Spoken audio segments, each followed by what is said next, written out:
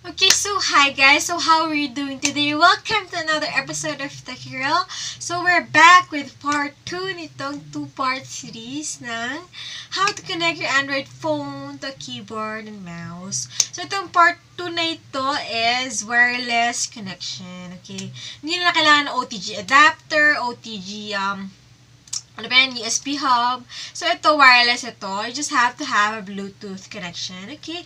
At syempre, kailangan nyo ng Bluetooth keyboard and mouse, okay? So, kung meron na kayong ganyan, okay na okay yan, okay? So, thumbs up dyan. Sa problema lang nito, halimbawa wala pa kayong Bluetooth keyboard and mouse, is medyo expensive. Ito, okay. Pero kung may wireless keyboard and mouse, walang problema dyan, okay? So, ayan. Okay, so now I'm gonna show you the ropes, okay? So let's get started, okay? So una-una, I have this Bluetooth keyboard na nabili ko kay Shopee, ayan. Ayan siya. So, kita nyo, ano siya, actually, aring round buttons, keyboard. Round yung buttons niya, oh, diba? Hindi siya yung square buttons. So, parang piso coin yan siya. So, parang bilog siya eh. Bilog yung buttons niya, diba? Ayan. So, ito siya. So, ito, nabili ko to ng 11/11 sale ni Shopee. So, kasama na yung mouse niya, which is, actually, yung mouse niya is, pwede siyang Bluetooth. Pwede niya siya i-connect through a dongle. Ayan, dongle sa likod. Ayan. So, pwede siya i-switch from Bluetooth to dongle, pwede. So, halimbawa, kukonect niyo siya sa laptop, diba? So, pwedeng dongle, pwede rin Bluetooth. So, masaswitch na siya. And then, yung keyboard niya may on and off switch. So, rechargeable itong both. Both keyboard and mouse, rechargeable. Meron siyang kasamang ano to? USB cable na makakonect na sa isang USB adapter and then masacharge niya siya. Ayan, okay. So, itong pagdating itong item na ito is, actually, kanina lang siya dumating. One day after ko ma-receive yung OTG adapter. So, anyway, pagka-receive ko nitong wireless keyboard and mouse, ano lang siya, talagang wireless keyboard and mouse lang siya. Walang kahit anong instruction manual na kasama. So, I have to rely sa techie, sa alam ko, techie know-how ko. Kasi wala siyang manual na kasama. So, bahala na ako. Naka-box lang siya, ganon. Naka-cover siya ng kahon. Yun. So, para sa inyo guys, para hindi na kayo mawala sa landas. Para wag na kayo mawala sa landas sa pagkukonekta ng inyong Bluetooth keyboard and mouse. Halimbawa, ganito yung nakuha yung wireless keyboard and mouse. Ganito yung nabili nyo. Ipapakita ko na sa inyo. Okay. So, let's get started. But before we get started nga pala guys, don't forget to subscribe to my channel. Click the bell button for notifications. At, ayan, okay. So, sa mga lahat ng mga hindi nakasubscribe, mag-subscribe na kayo. At paki-like, share, subscribe, comment na kayo. Mga violent reaction, violent reaction. And nga pala, I want to greet everyone a happy Christmas. Kasi hindi pa Christmas, Merry Christmas to everyone. So, naka-red ako. Kasi Merry Christmas, diba? Ayan. So, Merry Christmas. At congratulations sa lahat sa atin na sorry na yung sa mga nawalan ng loved ones, diba? Because of COVID, diba? So, nakikiramay ako sa inyo. Pero, dahil tayo buhay pa, congratulations sa atin, di ba? At sa mga lahat ng recover na sa COVID at buhay pa rin ngayon, di ba? Let's thank God, di ba? For our life, di ba? Ayan. Kasi maraming nawalan ng loved ones, maraming namatay, di ba? At buhay pa rin tayo hanggang ngayon. So, let's take a while to thank God, di ba? Ayan. Okay, so now, let's set this aside. So So, now, let's set that aside. And, papakita ko na sa inyo ang aking techie know-how. Okay? Okay. Okay, so now guys, we have our Android phone, which is a Vivo V7 Plus phone. So, ito ay Android 8.0 or Marshmallow. Ayan. And then we have this wireless Bluetooth keyboard and mouse. Ayan. So, color green siya and round buttons. Okay, so this method will work with any Bluetooth keyboard and mouse. Maski hindi ganitong model. Ayan. So, the method, the steps are the same. So, nag-iba lang yung model. Siguro medyo na iba na konti kung nasa yung settings.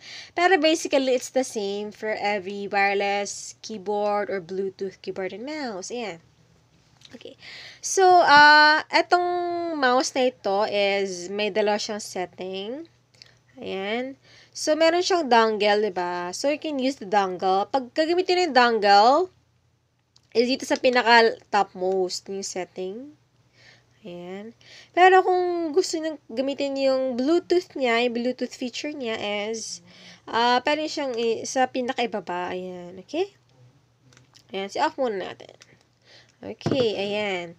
Okay. So, now, okay, so the first thing that you have to do is turn on the Bluetooth keyboard and mouse and also turn on the Bluetooth of your phone or tablet. Okay, so now, I turn on muna natin yung Bluetooth na ating phone. Ayan. Okay. Ayan.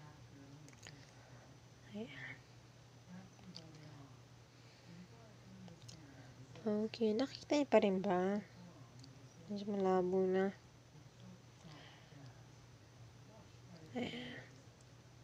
Okay. Hininaan ko lang yung display niya. Kasi the last time hininaan ko yung yung lighting ng equipment ko. Okay. So, turn on natin yung Bluetooth. Ayan. So, naka-turn on na yung Bluetooth niya. Ayan, naka-turn on na pala. So, the next thing that we have to do is turn on yung Bluetooth or after we turn on the Bluetooth, okay, so after we turn on the Bluetooth, dapat nasa pairing mode siya, okay? Ayan, so i-turn on natin yung device, ayan. And then, ayan, so naka-turn on na siya. Ayan. So, ayan, umilaw siya. And then, to enter into pairing mode. So, maski naka-on yan, pag hindi siya naka-pairing mode, hindi siya mag-pair. So, you have to press this button here. Ayan. And then, we have to check our phone for the devices. Okay? Ayan. So, pindutin lang natin ito, Bluetooth keyboard. Ayan. And then, mag-pair na siya. Okay?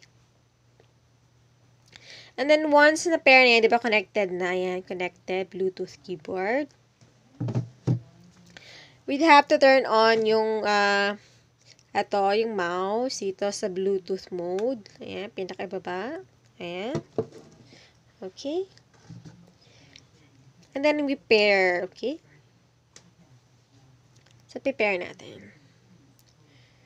So, let's just wait. It's searching for devices.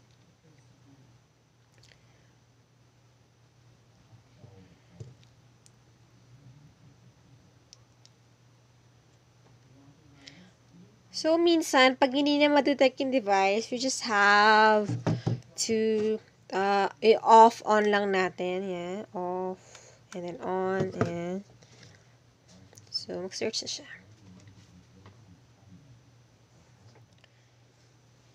Ayan.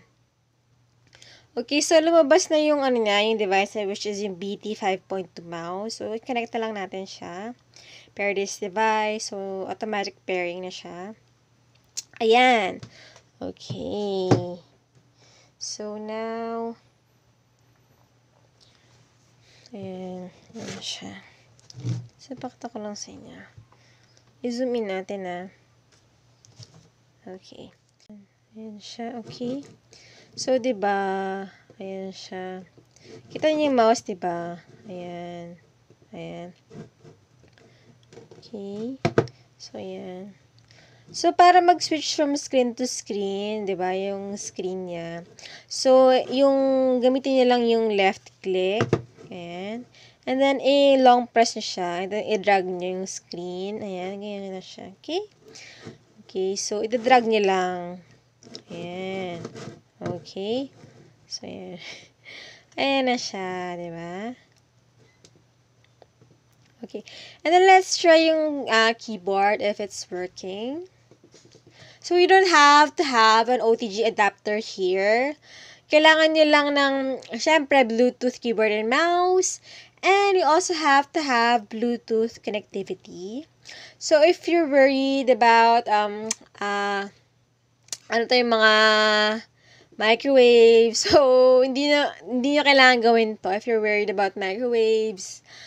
So, yung mga, ano to, meron kasi mga masyadong words, mga microwaves, halimbawa sa mga 5G. So, kung worried kayo doon, pero yung mga gumamit ng wired keyboard and mouse, yun lang, you will have to have an OTG capable device and also yung OTG adapter, okay? So, yung OTG adapter is mura lang naman siya, especially kung ma-score niya siya during a sale, di ba? So, like mine, I scored mine for only 8 pesos each. So, dalawa nabili ko. Ayan. Okay. So, let's try na yung keyboard. Ayan. Let's try to type something, some messages. Actually, malabo. Teka. Ayan. Malabo yung screen ko. Ayan. Okay. So, let's try to type. Ayan. Okay. Ayan. Okay. Halimbawa, ano. So, for example, message, hello. Ayan. Hello. Ayan. Diba? Ayan. So, kita nyo, pakata ko sa yung keyboard. Ayan. Okay. So, message. Hello. Ayan. Hello. So, wala itong kaya. Ayan. So, it really works. Ayan. So, ang kaganda nitong pagkonekta ng wireless Bluetooth keyboard and mouse to your phone is it works with any Android version. So, kasi yung OTG capability, mga OTG capable device, medyo bago lang siya. Okay? So, I think pag Android 6 and up, lang siya. And then, hindi lahat ng phones. Maski pa Android 6 or Android 7, di ba? Okay? So, hindi lahat ng phones is OTG capable. Pero, yung mga smartphone is, I think almost all of them, or I think all of them are Bluetooth capable. So, may Bluetooth connectivity sila lahat. Ayan. So, ayan. Namatay. Ayan. Hello, Techie girl. Ayan. Ayan. Okay. So that's it, guys, for our video for today. I hope you like, share, subscribe, and comment on this video. At sana makonekta nyo rin yung inyong mga Android phone. Inyong mga Android phone. Ayan. Sa inyong wireless Bluetooth keyboard and mouse. Diba? Ayan. Okay. So, again, this is Techie Girl, and I'm saying bye-bye for now. Okay. Bye-bye.